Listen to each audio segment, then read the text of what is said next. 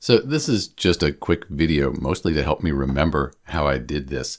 I'm trying to exclude a folder on Google Drive from syncing. I have a folder and I basically just don't want it to sync. Here's the way I found to do it. This worked for me, may work for you.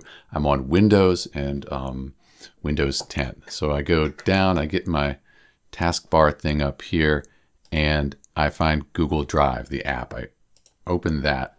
And so now I have this open here, and I'm going to go to the gear, preferences, and I need to be on folders from your computer. So I'm on these folders from my computer, and then I don't really see how to unsync anything here.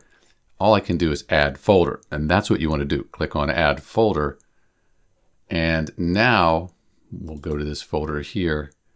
So I'm in the folder I don't want to sync. I select it, and now it lets me say sync it or unsync it. So it's kind of a long procedure. So I unsync it, and then that folder won't sync anymore. Click on that or click that off so it's not syncing. Say done.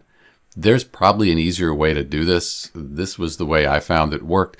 If you have an easier way, leave it in the comments. Maybe I'll just make another video. This is Dr. B. Thanks for watching.